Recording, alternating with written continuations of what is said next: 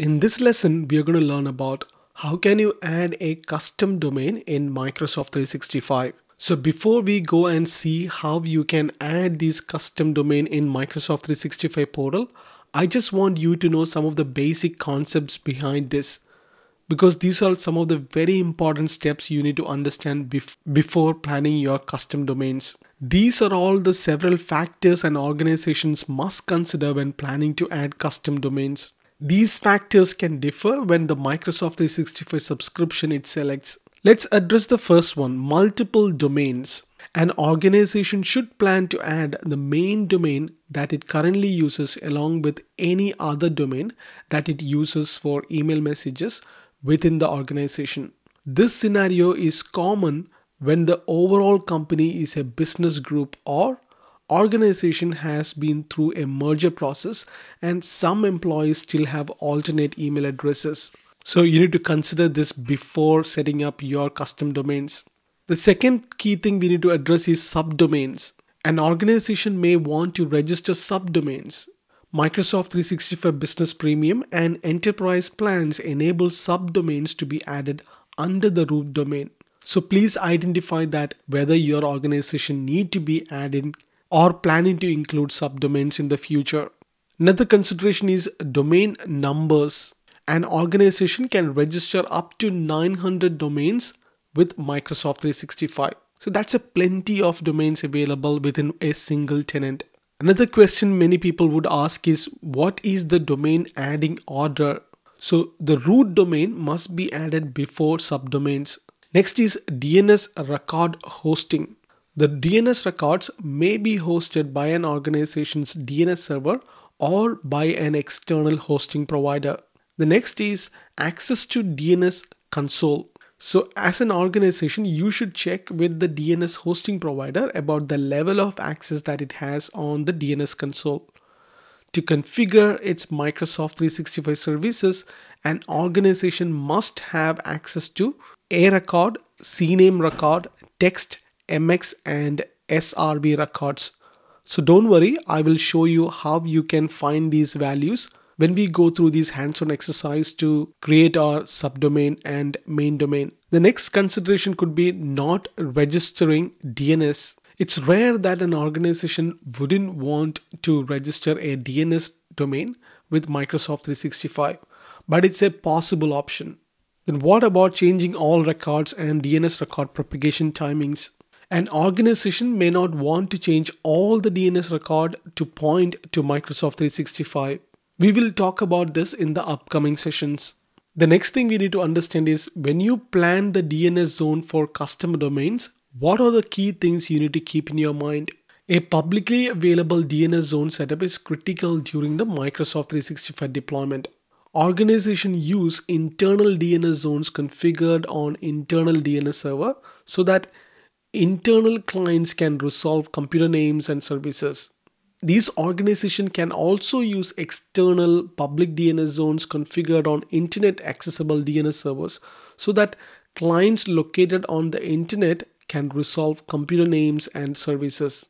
These are the couple of options available to host the DNS zone for a custom domain. Have a third-party provider such as a GoDaddy to host the DNS zone for custom domains.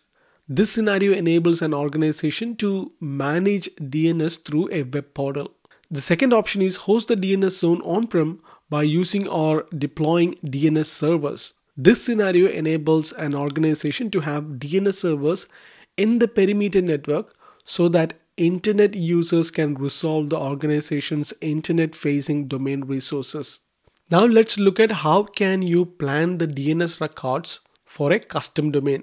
So before that, let me quickly take you to the portal and show you where you can add your custom domain. So go back to your Microsoft 365 Admin Center and click on Show All and click on Settings and click on Domains. By default, when you get a Microsoft 365 tenant, you will get a default tenant name, which will be always ending with onmicrosoft.com. You can click on Add a Domain to add a custom domain. For example, if you want to add a custom domain called customdomain.com, simply use that name and click on Use this domain.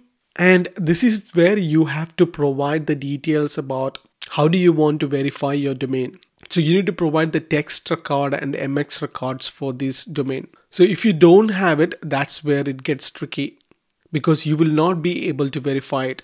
So Microsoft provides these values. You have to go to your domain provider's website and you have to put these there and click on verify to verify it. So if I click on verify now, because I haven't added any of these values in my domain register's DNS zone, I won't be able to verify this. So let's go back.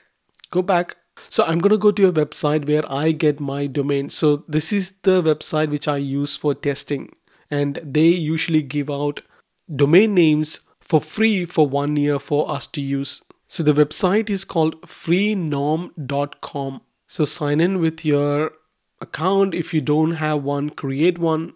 And this website allows us to create domain names for testing, or for main use you can buy it as well. So click on my domains. I have a couple of domains already activated, so I'm not gonna use this. So let's go back to the home page and click on register a new domain. Search for a name. So I'm gonna type in MS-100. Looks like it is available for these domain names. So I'm gonna select ms100.tk, click on get and click on checkout. So on the right hand side under period, you can change how many months you want this for free. I'm going to select 12 months, click on continue, and I'm going to complete the order. So to view our domain, so I can click here to go to the client area, go to services, my domains. Now I know that I have a domain. I own this domain called ms100.tk. So now let's go back to our configuration page. This time, instead of custom domain name, I'm going to put ms100.tk. Click on use this domain. And this is where it is allowing us to add a text record to the domain DNS record. So click on continue, and these are all the text records. So now I know these values. This is very important. So if you go back to the domain register, click on manage your domain, click on management tools, click on name servers. The name servers option, if you want to add a new name server, you can use a custom name server. So let's go back to the root of the domain. So within your domain page, all you have to do is click on manage the DNS. That gives you an ability to add more records. So in our case, all we have to do is go and add these values like text record, MX records, and CNAMEs, and then we can hit on verify.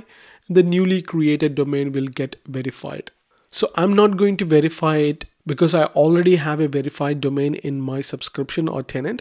So I'm going to let you guys explore and experience the whole process of creating a custom domain yourself. So when you create your custom domain in Microsoft 365, each domain with any attendant subdomain can only be validated to a single Microsoft 365 tenant. So you cannot have a domain conteso.com registered to any other tenant because you can only register to one domain. That is one of the important things you need to understand. That concluded this lesson. In the next lesson, we are going to learn about configuring the client connectivity to Microsoft 365. I will see you on the next one. Until then, take care.